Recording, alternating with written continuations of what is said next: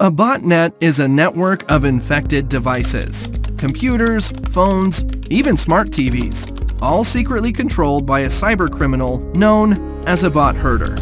But how does a device become part of a botnet?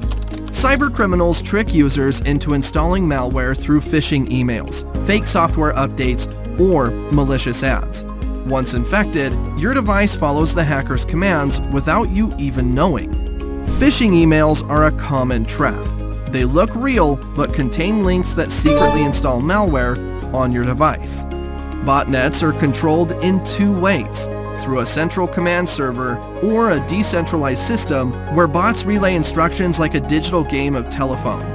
The latter makes them harder to shut down.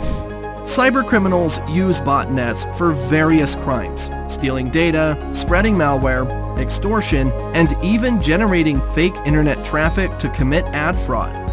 One of the most dangerous attacks is a DDoS attack, where a botnet floods a website with traffic, crashing it entirely. Businesses lose millions from these attacks. Botnets also launch brute force attacks, guessing weak passwords until they break in. If your password is simple, it's only a matter of time. So how can you avoid becoming part of a botnet? Use strong, unique passwords, don't click on suspicious links, keep your software updated, and install antivirus protection to detect threats.